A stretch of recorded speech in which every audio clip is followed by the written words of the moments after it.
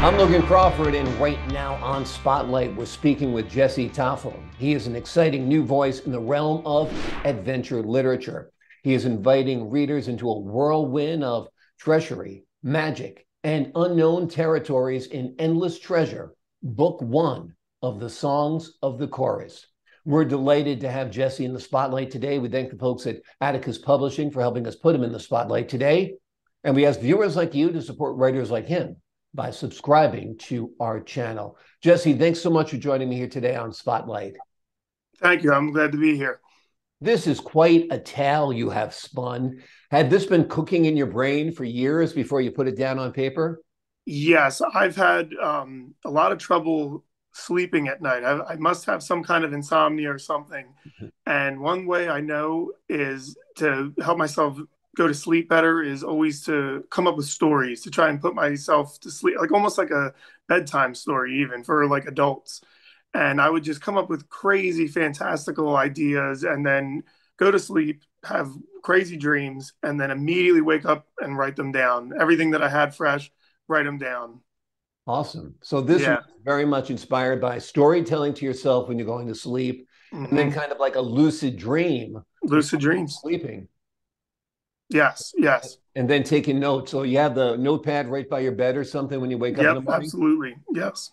Yeah. Because it's funny, sometimes you'll dream something so wild, you're like, no way will I ever forget this. And Right. then 2 minutes later, it's like, what did I dream about last night? So Yeah, exactly. I love the character of Prince Maxwell. Let's give the folks at home an overview of what your book is all about. Sure. Absolutely. So the story is about a teenage prince in a fictional world that I've come up with. And he finds himself one day, he's shipwrecked on an island, and it's a weird island. There's talking trees, there's mermaids, there's gorillas, there's pirates. Everything is alive on this island. And Max, the prince, he's a spoiled recluse. He's afraid of the world. He has a limited, cynical view of the world, living in a privileged castle. And now he's thrust into an adventure or a quest, and it's not of his choice. But he must learn to adapt and grow, and he has to see the bigger picture of the world. It doesn't revolve around him, and he has to learn that. And in a way, he becomes the hero, the protector of the nature of the island from these pirates that have come to the island. On the island, he meets a native boy there. His name is Edison, and he's his polar opposite. He's carefree, he's kind, he's strong, he's tough. He's your Huckleberry Finn. Right. He's the opposite. Max is scrawny, he's a little weak, but he's super intelligent. So they foil one another. So they have to learn to work together, become friends to defeat these pirates that have come to the island. They've come to find this treasure that's there. They're blasting holes in the mountains. They're uprooting trees. They're hurting the innocents there. And so they're looking for this treasure that is cursed. The box, when it's emptied, it will refill itself. So the pirates are after it. And along the way, they meet a colorful cast of characters that Max will learn eventually that aren't as you first perceive them. The criminals, they might have a sad backstory that you're not aware of, and the heroes, they might be liars at the end of the day. All things that we learn, growing up and maturing, and it's a perfect time when you're 13 to start learning these things. Yeah. Another intriguing character you developed is Marinus the Waterbender. Tell the Yes, folks at home about him. he was a character that I invented to be.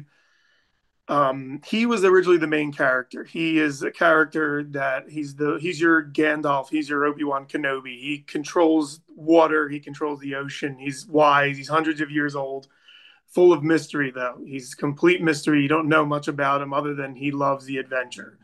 And he is their sage of the group. He teaches them things and then he'll disappear and they don't know where he went. So originally he was my main character when I was writing these nautical tales, these adventures and stuff.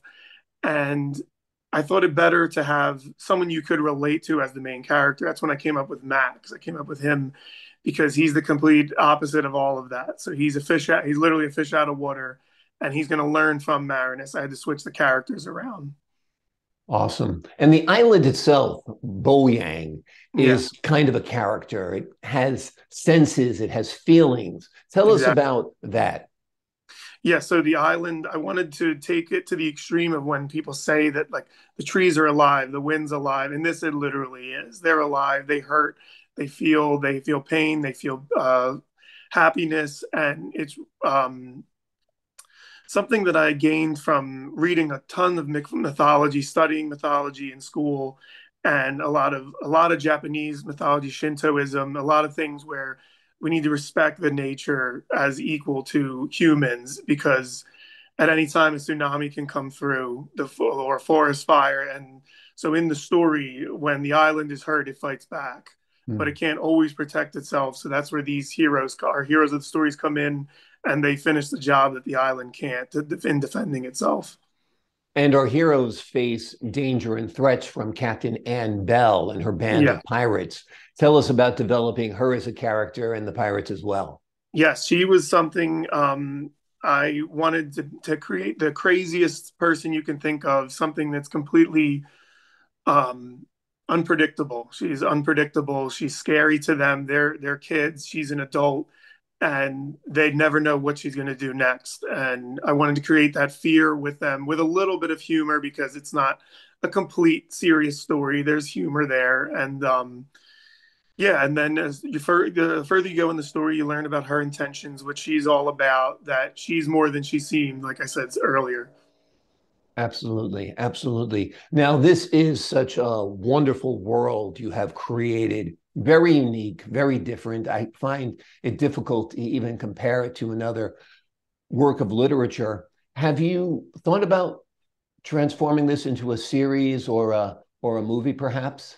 So yes, this it took me 4 years to publish this first one solely because I was mapping out the next six or seven that I have planned. So I wanted to definitely make it a series, sort of in the vein of J.K. Rowling's Harry Potter. I was going to start innocent, start fun, and then as they go along, they get a little darker and a little like more serious because they're going to grow up by the end and they're going to become adults. Yeah, And this will be those bright, early, fun adventure beginnings, and then until they get a little more serious. absolutely. We're talking about book one right now. How many Yes, books do you envision in the series? either six, seven, or eight. I have planned. Oh, and what book are you on right now? I am almost done the second one right now. I'm hoping to have it finished by the end of the year. Awesome, awesome. Who's your reader? Who, when you write this stuff down, do you say, "Hey, take a look at this"? My reader, I try to, it's mainly for the middle school crowd, definitely, because it's not too childish that they would say, oh, this is for babies. I want to add a little bit Right. of flair in there. Um, but definitely for anybody who loves fantasy, anybody who loves pirates, I wanted to meld the pirate and the fantasy world together into something different, something new, creative. And so, yeah, if anybody, even sci-fi people would love it. Yeah. Anybody who loves any type of fantasy, it's a fun, easy, light read.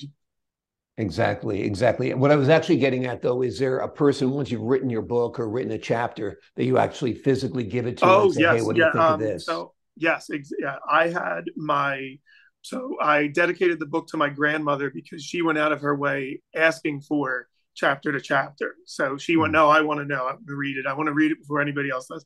So in the beginning of the book, I wrote, "This is for my first fan, Graham." So she was my first, and then there was a girl that I work with and a heavy reader. We would always talk about books. So one day I said, I'm writing a book.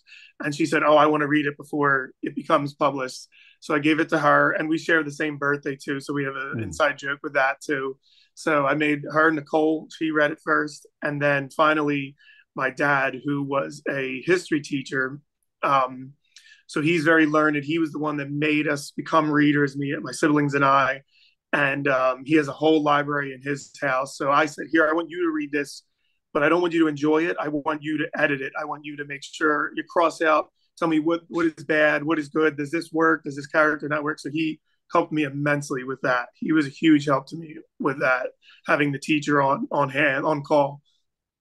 Awesome, awesome. What do you do when you're not writing these wonderful adventures?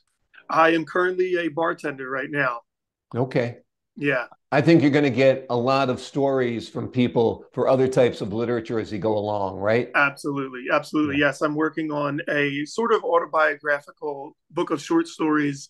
of and this one wouldn't be for kids, but just some of the zany, insane, funny things that I encounter in my life as a bartender. Because almost every weekend there's a story to tell, and that's one of those things where it's like, well, got to write this down. This just happened, so I want to work on something like that, and then something else. I've been dabbling with a horror anthology as well, trying to put my foot in every pool, try to make everyone happy. Sounds great. Sounds great. Well, you're going to make a lot of people happy with these books. And I think your bartender script could actually be a screenplay, Right, because I right. think that would be an awesome setting for a movie of like eccentric people coming to the bars and all the happenings and that transpire even within 24 hours. I'm sure it's great. Absolutely, Yeah. absolutely.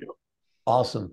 Well, the name of the book is Endless Treasure, Book One, The Songs of the Chorus. What do you mean by that, the songs of the chorus? So Chorus is the country that they live in. So it's the kingdom of Chorus, and Mm, a lot of the story, a big aspect is music. Music plays into the fantasy aspect of it. Our character Edison, that's on the island, he can hear music as sort of a telepathy. The music guides him when he walks into a room. So I felt sort of like when you're watching a film and the scary moments happening, the music begins to be scary before what's on the screen is scary. And that's how he feels. He has an internal music in him that, oh, danger is near, or, oh, I met this person and I have a great, there's a great song in my head right now. So I think I can trust this person. So it's an aspect of certain characters where music plays a huge role in the story. It's like a subtext that I have going on. So the kingdom's called the chorus. The people with powers in this world, they can channel their energy via music, sort of thing. I came up with something like that. wonderful. I love how Yeah, you write to the senses. It really yeah, grips you and grabs you deep into the book because you're seeing it, you're feeling it, you're hearing it. And I think yeah. that's just terrific. Jesse, thank you so much for joining us here today on Spotlight. Thank you, Mr. Crawford. Have a great one. Same to you, sir. And to the folks at home, I'm Logan Crawford, thanking you for your time this time. Until next time on Spotlight.